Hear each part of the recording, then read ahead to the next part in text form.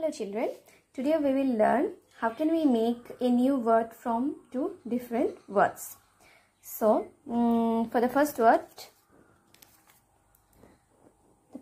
is sun, which is our power giver, which gives us light and heat. And the next word is flower. And when we join these two different words, it becomes a new word. What's the new word is? The new word is sunflower. Sunflower, and it becomes sunflower, which is a kind of flower. For the next word, butter. We all like to eat butter, yes? And another word is fly. And when we join these two words, it becomes butterfly, yes? And butterfly is an insect, a very beautiful insect. For the next word, black. Black is a color. And here is boat. And when we join these two words together, it becomes blackboard, where we write in our school. Likewise, head.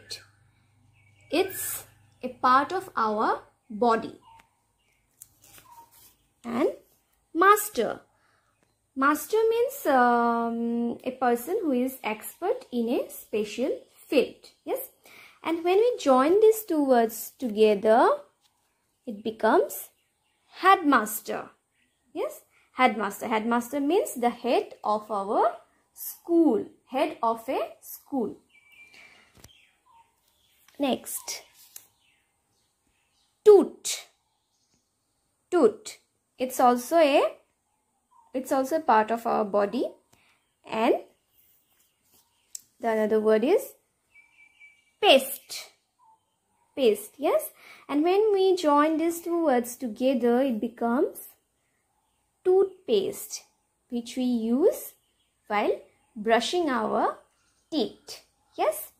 So these are some examples how we can make one new word which has different meaning from two different words. So, I'm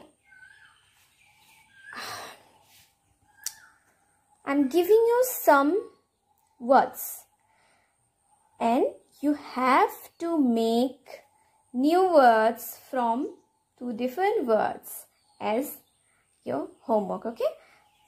Sun, sign. Best friend. Day, dreamer. Basket, ball. Now, this is a small homework for you, and thank you for watching the video. Bye bye.